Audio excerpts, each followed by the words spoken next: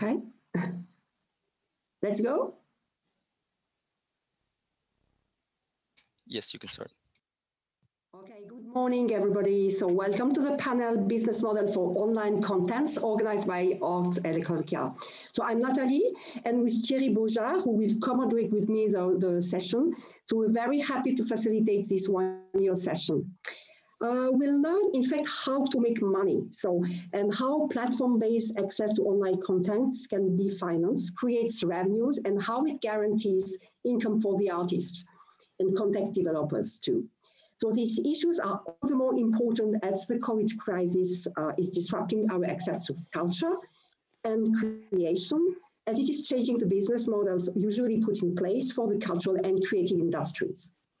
Before we start, I'd like to briefly introduce our panelists. All of them are entrepreneurs. All have questioned the issues I've just mentioned. So we are very happy to have with us Aleksandra Artamonovskaja. So she's the director of partnerships at .art. So with a background in consulting and software sales, then in art business, Aleksandra specializes in introducing new solutions in the art industry and is interested in establishing an ecosystem for digital art. We'll have after Ulvi Kasimov, and Ulvi is an art director and a venture capitalist. We'll see that in 2016, he launched .art and the new digital domain for the arts world. Then we'll be very happy to hear Sabine Seymour. Sabine is an entrepreneur, a researcher, an athlete, many things, and also a technologist. So she conceives products at the intersection of sensors, data, and the body. And she will present initiatives she launched, such as Poly. Our fourth speaker will be Brendon Ciecko. So Brendon is the founder and CEO of Museum, a platform that helps museums and cultural organizations engage their visitors, members, and patrons too. And he holds 5 patents in the area of mobile technology. Before giving the floor to our panelists, so I'd like to introduce Thierry, so the co-moderator of these sessions. So Thierry is consultant on the digital crossover European project and CEO of European Investment Network Media. So Thierry, I give you the floor. Thank you very much, Nathalie. I'm going to share my screen to do the presentation. Can you see it? Yes. Yes, it's okay. Okay. So yes, I'm very happy to be here and to co-moderate with Nathalie this panel about business models.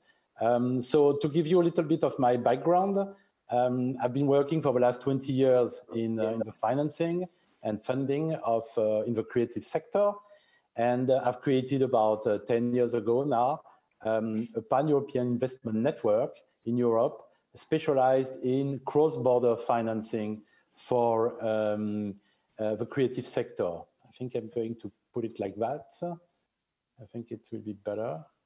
Can you see it? Yeah. Yeah. Sorry, yeah, did that. And yes, we try to work on developing investment and financing in early stage for the creative sectors. And until now, we've been trying to focus more on 4 sectors. The audiovisual, video game, music tech, and fashion tech. And as you can see, I think we will discuss that today in the panel. It's a lot about business model derivated from the digital shift, because obviously now we're going through all this change of having all this creative sector going digital. And the question is, what does it mean in terms of investment and monetization of this creative sector? And I'm here as well to represent a EU project financed by the European Commission, especially by the media program Creative Europe, where we started just a few months ago, which is called Digital Crossover, which brings different types of partners from different sectors. So you can see there different people. So you have Centrica from Italy, who specialize in, let's say, VR immersive content, the Börsenverein Gruppe in Germany, which is the Frankfurt Book Fair. AMZ, for whom I'm consulting on that, who is the Center for Music and Media, so anything to do with performing arts in the audiovisual sector. Ars Electronica, of course, our host today, and Isneo, who is a streaming platform for comic books coming from France and developing across Europe now. So the idea was to bring these different types of companies together to explore this kind of new approaches and through innovative technology, and really looking at 2 points, monetization and really distribution and promotion. That's really what we are going to work on during this project that will end in June 2021. And what is interesting, I think the 2 points we would like to go through with this project and this panel for me today is really about how can we learn from the different subsectors of the creative industries in terms of business model. Are there any business model we can find in some sector that can be replicated or adapted to other sectors? And the second part, which I think is very important, is through this digital change, are we going to find new business model? Because, for example, one thing that strikes me always is that, for example, audiovisual has gone through a very strong digital change, and still the business model is still based on traditional licensing model, for example. And so I'm very interested in that, in seeing whether this new idea, going into this digital paradigm, will really open to new types of business model.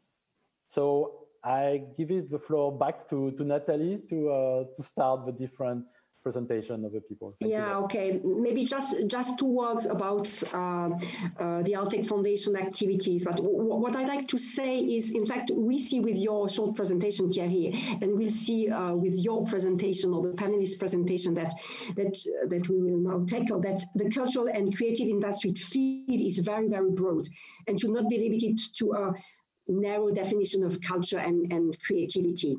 And in fact, when we launched the Artec Foundation, so I'm running the foundation from the very beginning, so we launched this initiative in 2017, we were convinced of the need to bring together different worlds, which traditionally doesn't fit together or doesn't meet together. And these worlds are culture, technology, so we talk a lot of digital, but technology is not only digital, we'll probably see later, and entrepreneurship.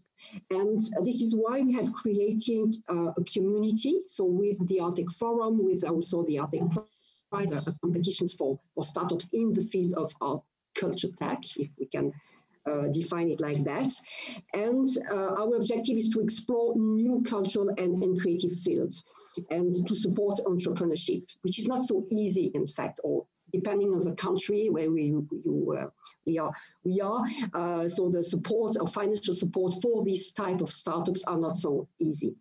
And so after 4 years, so we have identified more than 500 startups in Europe, a little bit in the US, unfortunately not so much in Asia, but we know that it exists in Asia. That meets our criteria and cover dimension, and this is my point now, as diverse as gaming, archiving, heritage preservations, music, sound, fashion, the arts market, museology, just to name a few of the sectors we work on. And so it means that we are seeing also that the diversity is also encouraging the implementation of diverse business models. And sometimes these diverse business models can be also based on new technologies. We talk a lot of blockchain, for instance, and this is something which is very interesting. But I don't want to take too much time now. Let's continue the discussions with you entrepreneurs. And for the audience, unfortunately we can't see you, but we would like to tell you that if you want to ask questions, so please don't hesitate. So with the Zoom during the sessions. So I'd like to introduce now Aleksandra, and the floor is yours, Aleksandra. Thank you, Nathalie. Thank you, Thierry. And thanks to Arts Electronica for having us today. So I'm Aleksandra. I'm tuning in from the home base of .art from London. I know that many people came from different locations today. As some of you may know, .art is the digital domain for the arts community. And today I'll have a little brief overview of our product, of our business models, and also of some of the initiatives that we take part in. And then I'll give the words to our founder, Ulvi Kasimov. So I'm going to share a little presentation right now with all of you. 1 second. So here we are. So .art, we facilitate the digital onboarding of different members of the arts community. And by that, I mean, we protect and strengthen their digital brands, and we allow them to find the right name as well. Some of the products that we have are the standard and premium domains with art records. We have the digital twin domains, trademark names, and blockchain wallet domains. I'm going to briefly cover each one of them. So one of the most popular one, as maybe some of you are using, maybe you've seen Arts Electronica using, are the standard and premium names. And on this slide, I am going to show you the essential breakdown of how widely they are used. So, for example, our community right now is over 80,000 people. And interestingly enough, 93% of that community are using standard domain names, while only 7% are using premium ones. So what exactly are standard and premium names? When the domain zone was launched, we were faced with quite a big undertaking where we had to decide on what exactly would be the pricing and how would we price unique individual names. It's like pricing the whole English language. And we were aware that there are cyber squatters out there. And let's just say the arts community is not always the first adopter of new technologies. So how do we make sure that the right people get the right names? So the right name to the right hands was the essential mission behind breaking down our pricing between standard and premium. And so to do that, we used a big data collection and analysis approach, and we developed an algorithm, something that you can read in more detail on our website. And I might not go into the full technicalities today. But using the algorithm, we were able to determine a comprehensive 10-tier model. In reality, we almost had 3.5 million names priced individually, but we had to sort it into categories so that it would be easier to introduce it to the audience. And the premium names essentially are more generic, shorter, more popular names. In the standard names are those that typically look like your first name and your surname. Using those names, different brands and artists could really pick up any right name. So what we then did is we realized that because we can use the domain name system, we can introduce more different solutions. One of them is something which we refer to here as the art records. The art records allows you to add extra fields of information into the whois fields when registering a domain name. An example here is a domain name with art records registered for the Karl Burlov album of drawings. The art records are based on the object ID, and it is something that is also reflected in our digital twin, which I'm going to come back a bit later. But essentially, the object ID is a system developed by the J. Paul Getty Trust, and it's a system of identifying an object by key indicators, whether it's a maker, date or period, or the type of object.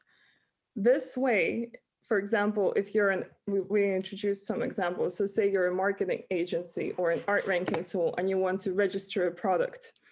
You can enter all the information about the product and then also upload it on the front end, say any images.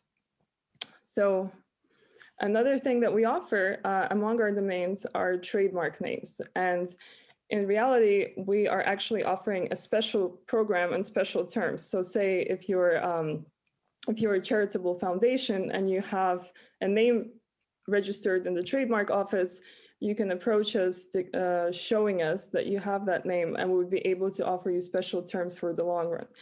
Here is an example of some of the brands that are registered with us, but in reality, there are hundreds and thousands of other brands that have registered in the first even months. What sometimes brands do is actually register packages of names. So you can say Amazon.art, if you type it in, would point you to the page on Amazon that's actually using creative products or selling paintbrushes. That's just another creative way for brands to point to different sections of their website. Moving forward, we also have the blockchain wallet domains, something that we introduced fairly recently.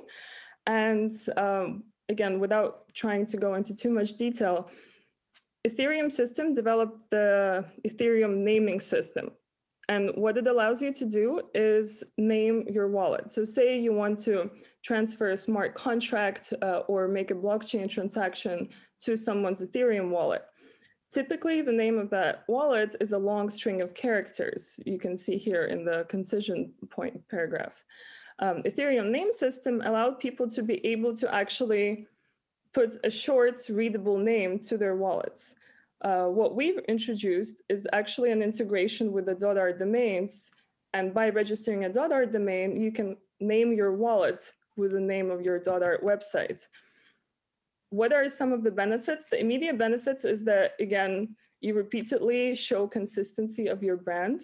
So you can have an Instagram handle, say, Aleksandra.art. You can have a website, Aleksandra.art, and you can have your wallet name, again, Aleksandra.art, or the name of your company. And you introduce consistency and simplicity across all of your branding. The .art digital twin is another product that has been especially popular recently as we introduced the .art and Ars Electronica partnership. I'm going to mention it just after this. And .art digital twin is using the system of art records where you're able to register extra object ID fields to a domain name, but also on the front end, you automatically generate a certificate, whether it's a certificate for a net artwork, whether it's a certificate for, again, a collection of drawings, or a new media artwork. The benefit of the digital twin is that you can actually, in real time, have any amount of images or videos that you can share with anyone. Because as we know, some of the more traditional ways of registering works, you can't just pass on a piece of paper with your certificate all the time if you want to show a video or keep transferring files. So digital twin offers you to just share a link and the other person would be able to check out your piece of art and download the certificate straight away. So how do we go about introducing the tools and helping the digital community, and especially in monetizing their content? Some of the things that we've been rolling out was the fact that the digital twin can have donation buttons. It can also allow you, sorry, the sunshine is like shining right in front of me. It can also allow you to add licensing. It can allow you to add any type of information that could help and facilitate you monetizing that exactly piece of art. One of the great partnerships that we would like to highlight today is actually the partnership with Ars Electronica. As some of you may have checked out, yesterday launched the Ars Electronica.art Global Gallery. And within the framework of the partnership, we offered every single participant an opportunity to register the digital twins. And if you visit the gallery now, you're able to explore almost 100 of different digital twins, all having the key information about the artists. Just before I pass on the words to our founder, I wanted to show you quite a little breakdown of the different members of our community. Yeah. Aleksandra, sorry, because the time is really running. Yes, on this wonderful note, it's great. Yeah. Can you just, or Ulvi would like to intervene now so that we can have just one questions maybe, or I'm sorry, Aleksandra, do you want to just to finish, but yeah, no, I think on this note, I would pass on the word to Ulvi. Okay, Ulvi, can you? Yeah, hello everybody. Very fascinating presentation. Thank you, Aleksandra. Actually, for making our time spending more efficient, maybe we can start immediately from some questions. It's easier to continue now. Okay, yes. So, I mean, I've been looking at what you do, and I was wondering exactly about where you finished, Aleksandra, about the monetization model. Because if I understand, at the beginning, what you present is more like services you offer to different companies and people. But you started talking about this monetization model, and I think that's what I would be interested to see whether all the facilitation you bring to these people who want to use .art, how can they help them to monetize their art? So what do you offer there exactly, and how does it work? I think that could be interesting. Actually, I expressed in many articles in our website and in my account in LinkedIn. There are many ways. From the scratch, I just got an article in books section, New Yorker, last issue. How can we pay for creativity in the digital age? Very interesting article. Actually, it's another angle of your question, and it's a very interesting explanation what artists have to do in digital age. Most spend a disproportionate amount of their time effectively running a small business, focusing on winning their attention. War through the overlapping trio: self-marketing, self-promotion, and self-branding. Actually, we are focused on helping them. Yeah. For these three trio. First of all, in one of my article, it was I tried to explain that everybody is very familiar with a brand like Google, because the company spent 20 years, some $10 billion in technology, etc. And after 20 years, everybody knows what does it mean Googling.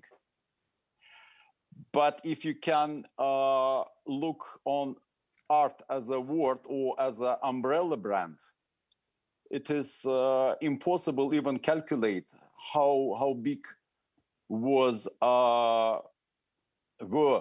funds invested during the history in that word meaning as an umbrella brand.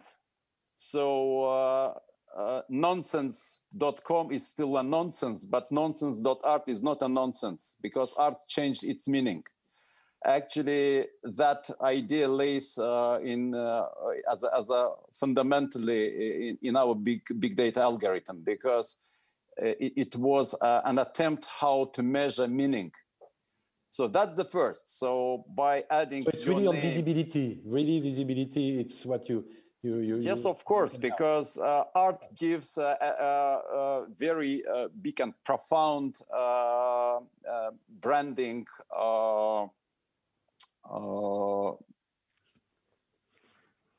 valuation. And so we just providing that umbrella brands and trying to provide it to the right hands by sophisticated pricing model. Because of rules, we cannot manually restrict access to domains. So by our pricing policy, it's possible. And that's how we are helping to community, and we see that it works. So concerning our business model, it's we have several businesses in sight. So from very traditional cash cow, domain names with all that renewables, which is very stable. Yeah. As a business, as a company, we are profitable from the second years of existence. Great. Yeah. So thank you so much, Ulvi and Aleksandra. It's my pleasure. We probably have time at the beginning of the end, sorry, of the sessions to discuss together about these business models. So I'd like to let you, Sabine, now take the floor. And Sabine has pre-recorded a presentation, so we will stream it now, and then we can discuss together.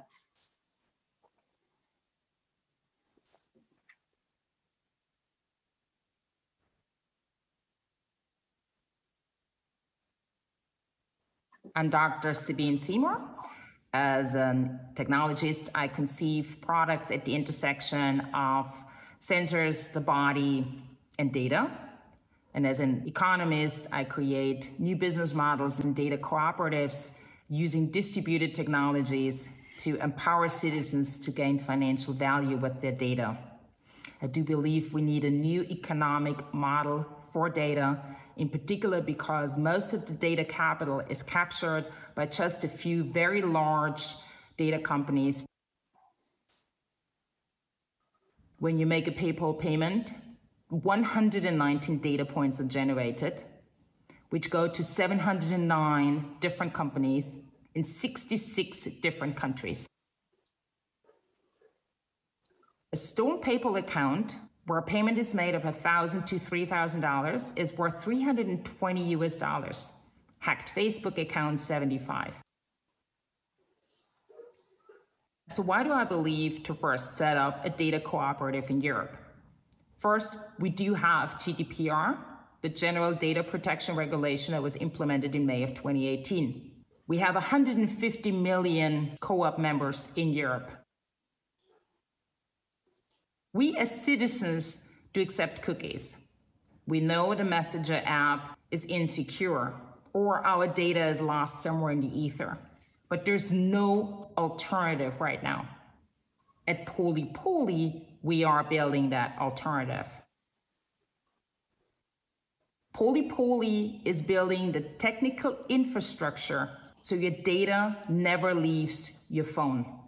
It empowers members of the data cooperative to have full data sovereignty, to decide when, if, and to whom to provide access to their data to receive a financial remuneration. We created the Polyverse. The Polyverse is set up by 3 entities. It is a decentralized data ecosystem. The data cooperative, where members participate in the governance and financial wealth they create. The Poly Foundation that proposes a regulatory framework for the fair use of data. And the Poly enterprise that monetizes data insights without infringing the data sovereignty of members.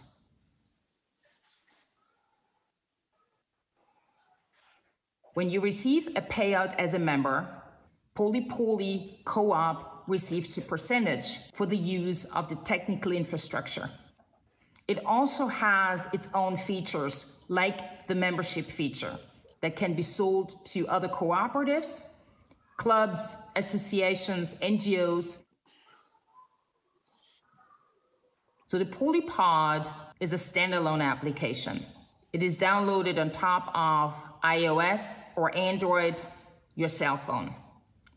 That's why we built IDE, a developer environment that allows startups, designers, developers to build on top of the PolyPod, to build a feature using building blocks.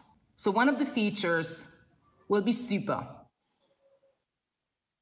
using data for good to democratize healthcare. It basically captures biometric and environmental data from wearables and other IoT devices.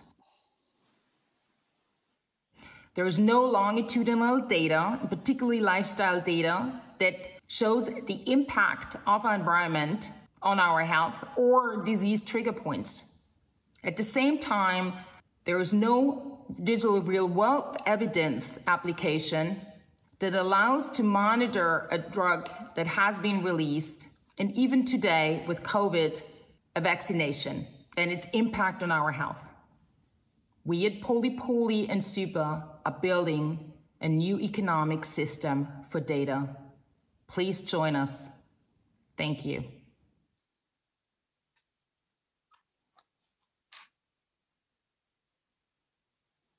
So thank you very much, Sabine, for this presentation of Poly. So we will continue the discussion. I have a first question. In fact, I understood, and we'll see that you have a business model.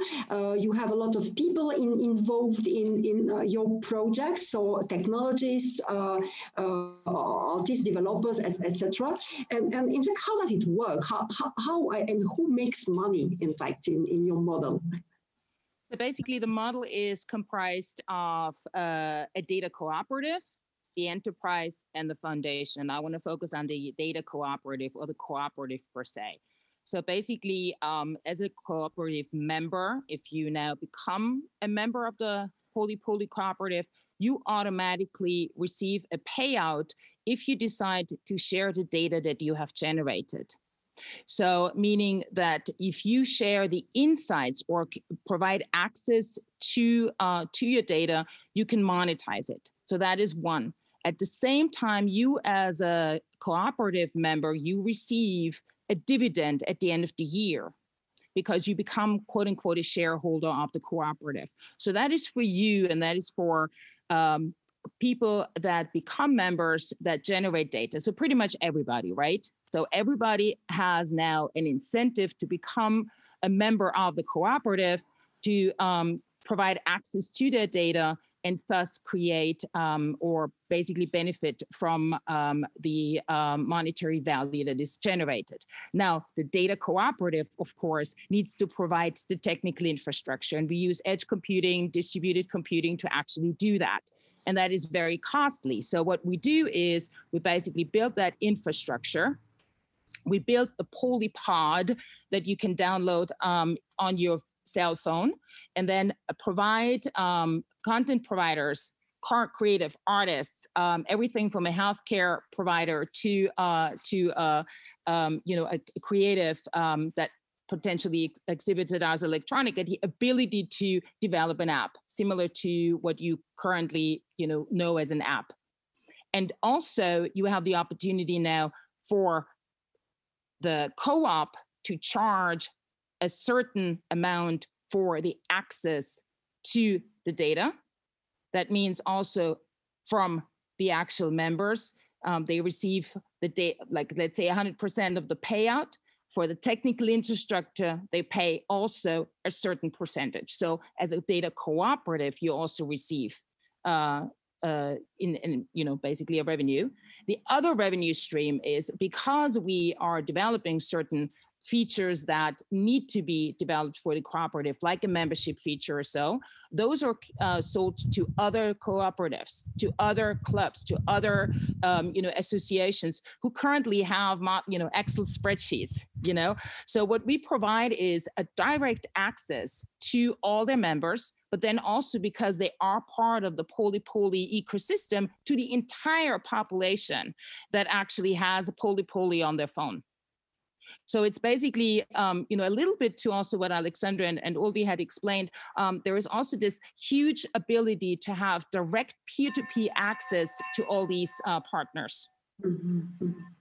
Okay, and maybe just a question, because so as I understand, you launched the initiative, when did you launch the initiative?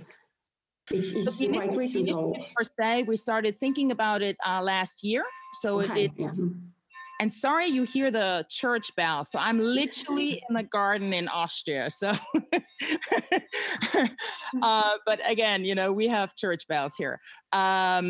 So there are a few different opportunities. Going back to your question, the initiative was launched last year. We literally a few days ago received the registration for the data cooperative. And we will be launching the pod next year. So we are right now also, looking for content creators, partners, investors, co-op members, and so forth. And SUPA has been around for the last few years, and we basically, like I had said to Brendon early in when we had our private conversation, I went to Europe 2 years ago because of GDPR, because that is a huge USP. So we are completely GDPR compliant as a company. So every partner, whether that's B2C, B2B, or whether that's a member, whether that is, an association, all the offerings that we have are GDPR compliant. Yeah. What's your, oh, sorry, Thierry, yeah, no. No, sorry, I was very curious because it's very interesting concept, this poly, I think. But I was wondering, how do you work on the education of people to decide to give their data to one or to another? Because I mean, today you have cookies, so everybody are on the same level, I would say. But what you are saying, which I think is very interesting, is that people can decide to who they want to give it. But what about education? I mean, what happens if everybody wants to give it to, well, certain type of company, of association, etc., and that could be an unbalance, a problem later. Well, not necessarily, because so it's an interesting question. Education, absolutely, and that is something that we thought of right from the beginning. We call it Polypedia. So basically, as you have seen in the video, we really do research as to how much is the data worth, how much can you get, where does the data come, which are the companies that provide access to data, which are the companies that are using your data for what, where, and how. So that you as a consumer, quote unquote consumer, or data generator, you are educated about that. And then you basically can make your own decisions. We definitely, and that's a UX UI question, right? How to actually, create that onto a phone, onto an environment that it can actually be consumed easily. Absolutely. The other is how we actually are working also on advertising, quote unquote, the system per se, the platform per se, is also by the sheer fact that you can basically provide content as a feature on top of the Polypod, similar to what an app is currently doing. And you have access to all these members worldwide, or at this point, we are developing it for Europe. So this is an important factor also for us to basically get the word out, because everybody who develops is actually, also promoting, the access. Okay, thank you. Wait, my question is, in fact, what's your dream, in fact, in 4 years or in 5 years? How many people would you like to have, or how many data, or do you have an objective or a concrete objective for? Yeah, no, we definitely internally, we have a few. So, and that's me now personally, right? So I'm one of many within Poly. So the founder, Thorsten Dittmer, also has his vision of generating basically a complete new data ecosystem for Europe. So it's very important for him because, the data is currently lost, to Silicon Valley. As we know, there are, all pretty much the largest companies out there that generate huge amounts of data. China is, of course, a big player, and really bringing the data ecosystem and the economic value of data back to Europe. So that is a big, thing that Thorsten is very, very keen on. For me, it's basically also a very similar model. But for me also, what I want is in 5 years is that we don't Google, but we Poly. No, yeah, of course.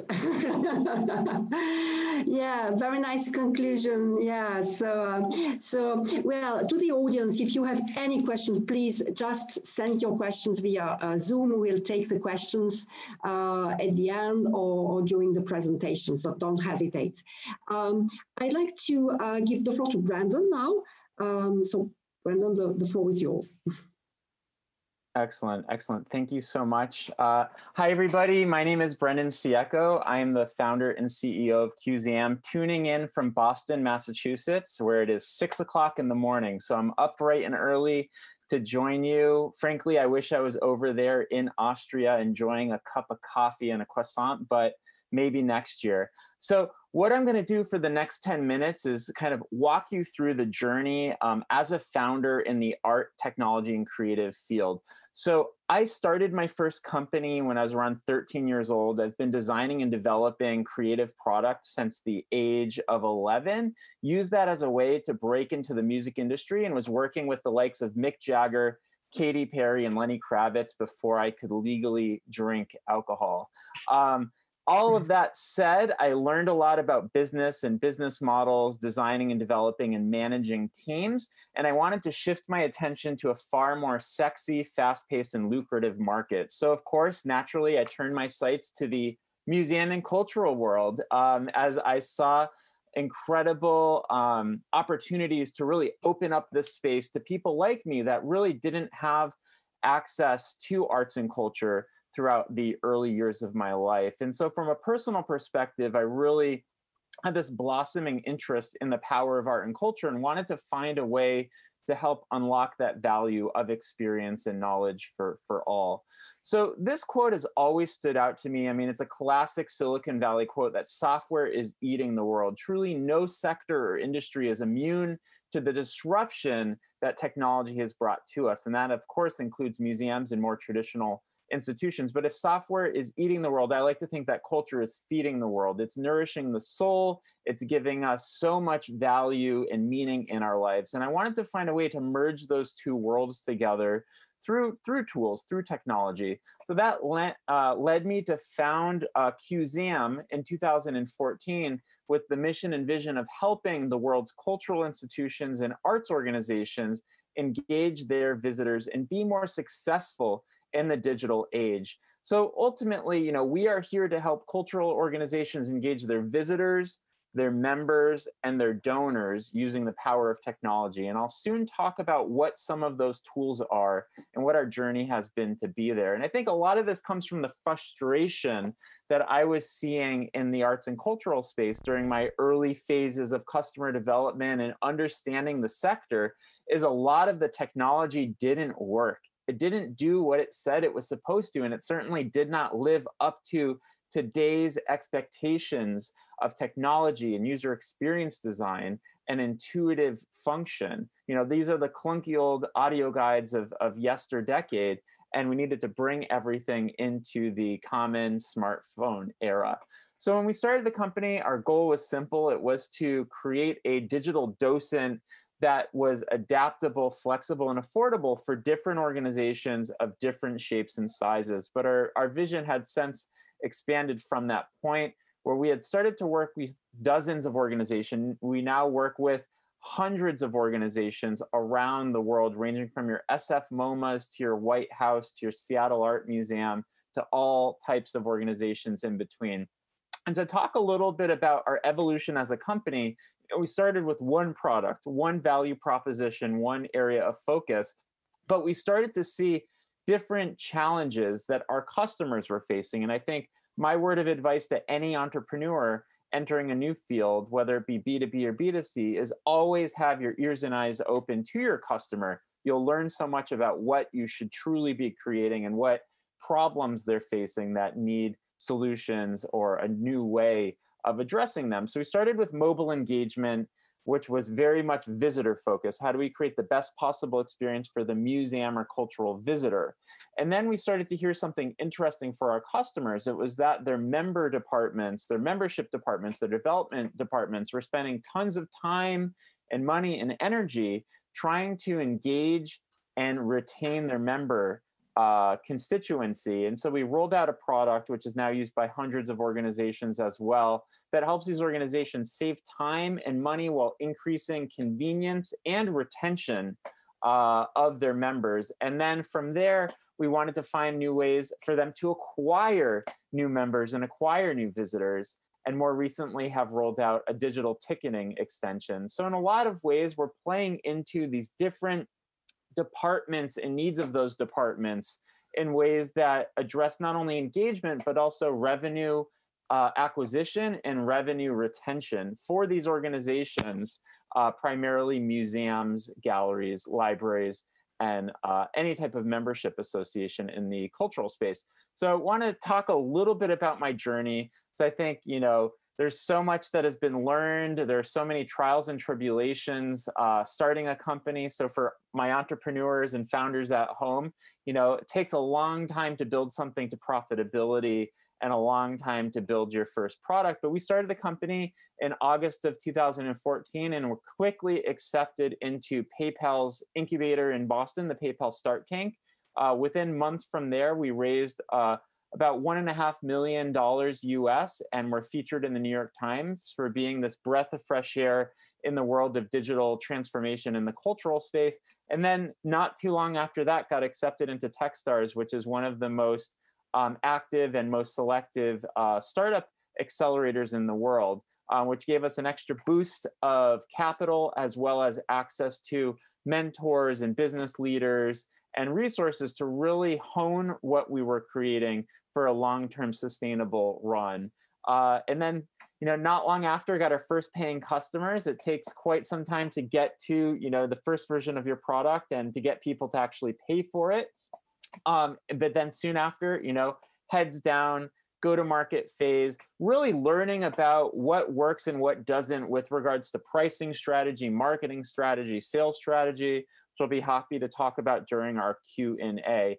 And then, you know, in the last couple of years, things have been kind of spinning in action in a really, really nice ways, kind of running on all cylinders. We secured a partnership with Amazon Web Services and launched a project for the White House. We were featured in hundreds of publications around the globe around our work in augmented reality and immersive technology. We launched a product with one of the largest contemporary art museums in the world, SF MoMA, and so on and so forth. I mean, I could go in tremendous detail. I'll kind of touch on running the business through the pandemic. You know, we were on the right side of a lot of trends around digital transformation in the arts and cultural sector, rolled out a feature that allowed people to bring the art and culture into their own homes, making it more relevant and also allowing a new avenue to immerse yourself in the art while we were in lockdown quarantine. And that was featured globally. And then the icing on the cake is Apple made that their app of the day in different global markets. So we're always rolling out new products and new initiatives. We're a very experimental and agile company. And I think that is one of the, you know, big drivers of our success in this market is we aren't set in our ways. We're always evolving by the things that, you know, we are witnessing and seeing. And we are a for-profit company. So we have raised $1.4 million from some leading investors like Techstars, Foundry Group, and Accomplice. We're backed by the founders of Kayak, the founders of iRobot, the founders of Crashlytics, and some of the, you know, largest, most successful kind of startup stories and technology stories in the greater Boston region where we are located. And I think Boston has really ingrained this great sense of, you know, commitment to the work that we do. Boston was, you know, 100 years ago referred to as the Athens of America per, you know, its deep-seated educational institutions, arts and culture, and innovation in business. And that dynamic, that DNA is very clearly a part of what we do at QZAM. So shifting a little bit to our model, we are a B2B SaaS company. So SaaS is software as a service. We've built a product that's cloud-based. We license that to organizations based on different tiered models and different add-on features. So we sell our technology to museums, to arts organizations, to museums, aquariums, zoos, historic landmarks, everything under that cultural attractions segment. And they, in effect, bring that product or tool directly to their consumers or constituents. And that might be visitors, members, or donors. So in ways we're B2B, we could also be considered B2B to C, business to consumer. And one thing I'll mention with regards to not only the cost savings to our organizations and the efficiencies and the automations is also that this generates additional revenue for our customers. So we're playing both sides of the ledgers and the cost savings, as well as the revenue expansion, where our organizations are getting donations, they're getting membership subscriptions through their apps, they're retaining more members, they're driving fundraising initiatives and other monetizable things like their retail operations. So those are some of the big points I wanted to hit on. I know we only have a couple more minutes, but I always like to leave founders and other entrepreneurs that are interested in the space with a couple quick words of advice.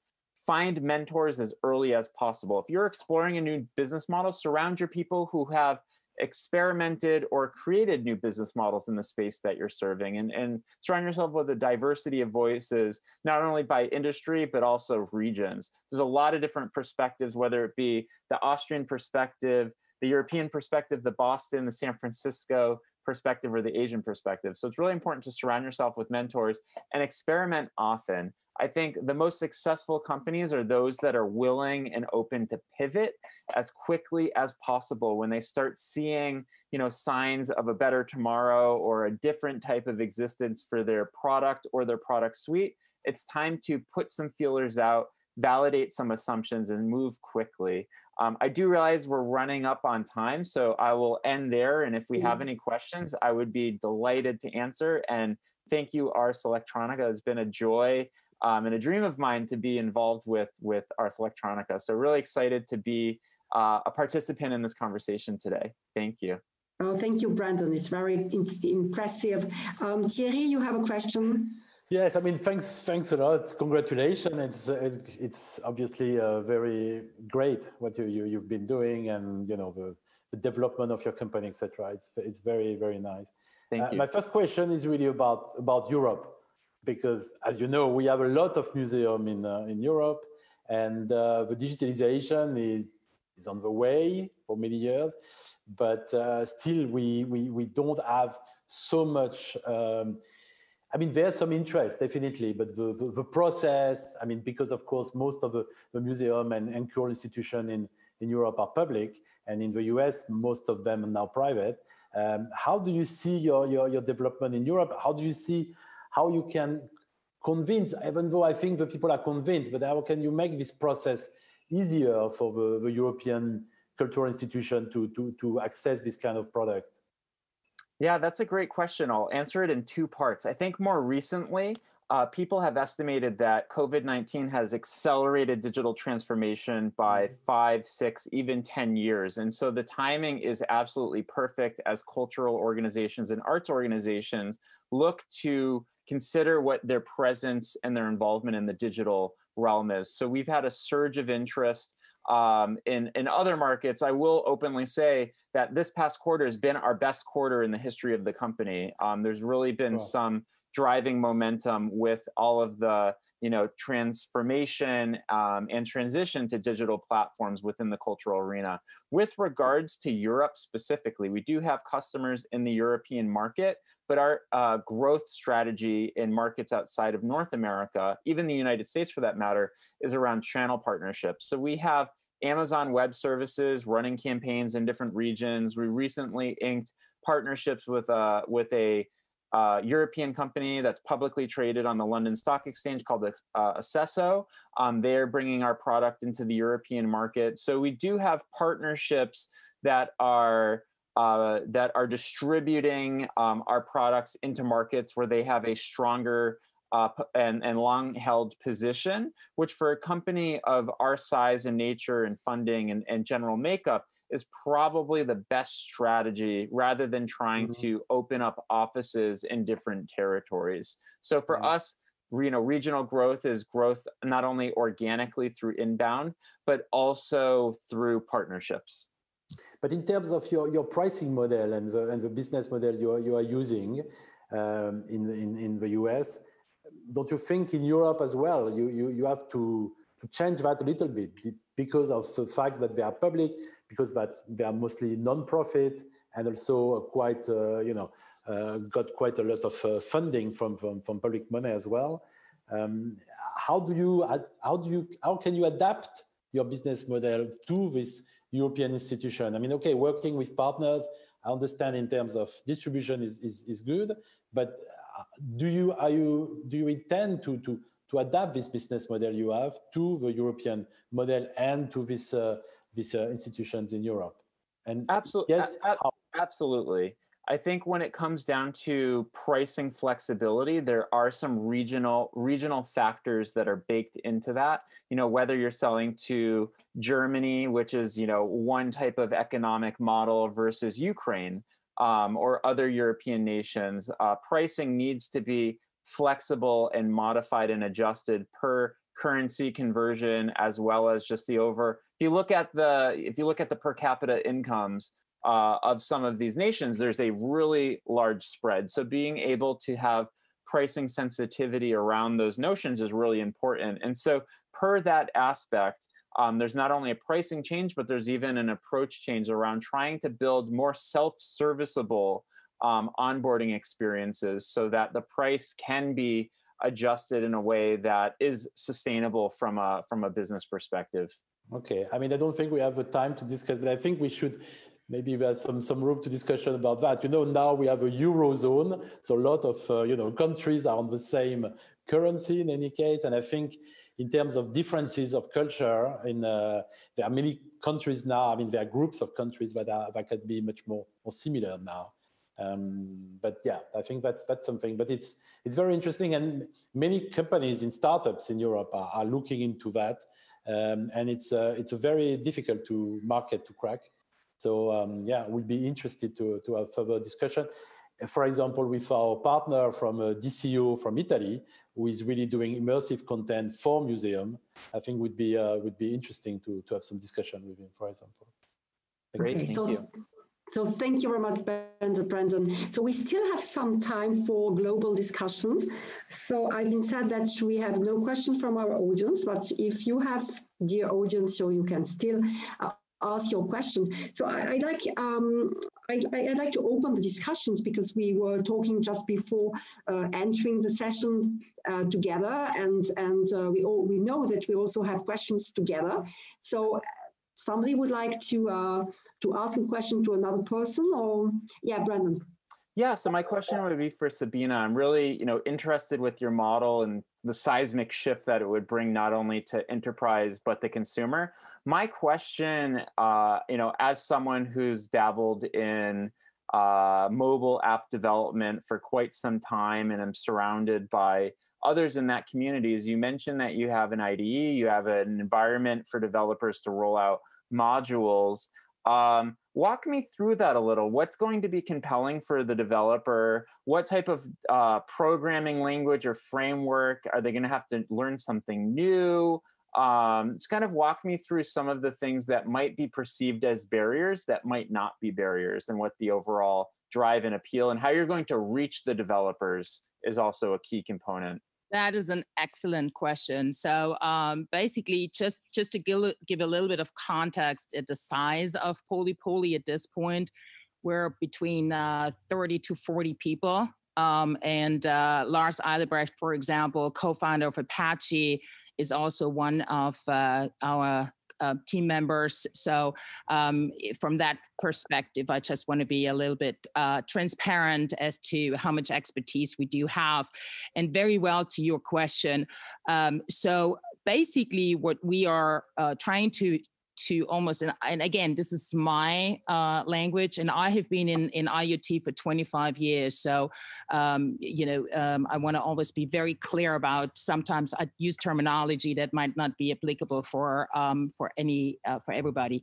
Think about almost like a WordPress, how easy it is to set up a website now. So you basically have building blocks similar to, you can almost refer to them as themes. And thus you have the ability to very easily, without huge technical knowledge, start building features on top of the actual polypod. So we want to make it very simple for designers, creatives, different type of startups, whoever it is. So you do not need to build the technical infrastructure of the polypod, that with all this implication that edge computing has, but that is basically a layer that you are building on top. So meaning that in terms of how we want to provide access, we are looking into accelerators. We're looking into building cooperations and collaborations with different types of institutions, universities, very much so. That's why the foundation is also going to be a centerpiece of the Polyverse, where we collaborate with educational institutions, with different types of accelerators and so forth. So to give you a little bit of a framework there, the most interesting ideas always come from people that can build on top of it. Okay. So I have a questions arriving. Maybe, yeah, we can share these questions together. I think the question is to have about how these business models, so you presented, can spill over the other cultural projects or cultures or other cultural institutions. How can it be developed? And yeah, what can the cultural sector learn from each of their endeavors? Did you think that you can imagine that other sectors you are in now can take benefit from what we're doing, all of you? Ulvi, yeah. May I? Yes, of course. Actually, there are several challenges bringing technology and money, of course, to cultural industry, because it's not real industry. It's a sector of our life. Mm-hmm. But if we would compare art environment with another industries, it's not the same. So why? Because initially, fundamentally, they weren't founded as a something which should earn money or develop some technology. So it's very unusual if any museum has a very trained IT team, and shouldn't. And my understanding is to create that kind of simple instruments for making that hurdle lower than it is now. And that's the point which is common for all that our business models. They are different, but they are common in making that hurdles lower. So my understanding is, my vision is, the most important thing inside of cultural world is an information, because it's a very simple explanation. All that pictures, generally content, is an information. And again, the question how to preserve that information, how make it don't jeopardize ownership of that information from one side, from another side give wide access to the market, to like Brendon or Sabine developers, get that information and give that solutions to cultural world free, actually, because monetization comes from customers, not from museums itself. Yeah, exactly. We have a question from the audience, in fact. And the question is, consumers have got used to free content. How hard it is to shift their expectations? Somebody have an answer? It's not really free content. I mean, before Ulvi was talking about Google, for example. I mean, it's we think that it's free, but it's not free. And it's back to what Sabine is doing, basically. So exactly. I'll leave you talking more. Yeah, no, that is 100% the premise. So basically giving the data sovereignty back. So right now, the data that you are generating as a consumer is not for free. we are paying for it in so many other ways, in any case. Also, the data itself and the insights that we can generate are worth a lot. So you as a consumer or as a data generator, you shall be empowered to also receive a financial remuneration for the data that you're generating, because what you're doing is you're basically creating a raw material. And that raw material is basically taken from you and is monetized by somebody else. And you think that you can use WhatsApp and all of these things for free, though what you're paying for is you pay for the data that you're generating and you pay for the time and many other, instances. So that is very much the idea. And also, to do that, that's why we were, really brainstorming quite a while around, how do we set up? I mean, Brendon it's a very interesting business model in terms of a very, very typical startup business model. So how do we do the enterprise? Okay, great. Then we have to do a B2B model or so. But then we were saying, well, can we make sure that the person that is generating the data is also receiving a financial remuneration? Well, they can become a member. Let's set up a data cooperative. A cooperative is a huge, model that has been around in, Switzerland and Germany. I mean, we know, in Austria, we have cooperatives that have been operating for many years, not for data, but for something else. And so now it's about how do we now shift a model that a cooperative is not something old school, but it is something where you as a member participate in the value that you create, really get money for it.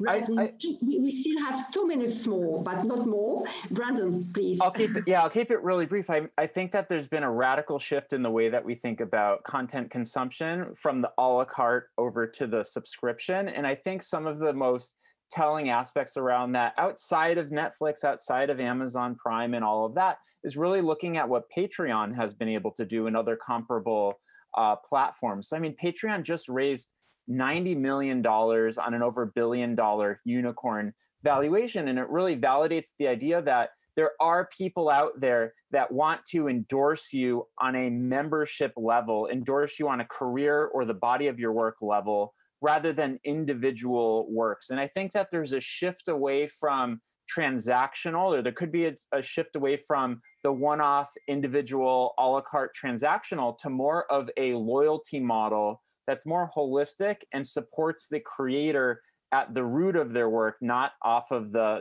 individual product that is produced. Okay, so thank you so much. We are at the end. So thank you very much for all of our panelists to have been with us. And thank you to the audience. So we hope that you learned something. So together we will continue the discussions tomorrow, in fact, and we hope that these discussions will help to develop new business models, to create also new entrepreneurship. So bye-bye and have a nice day, all of you. Thank Bye. you. Thanks, everybody. Bye-bye. Thanks, everyone. Bye-bye. Have a great day.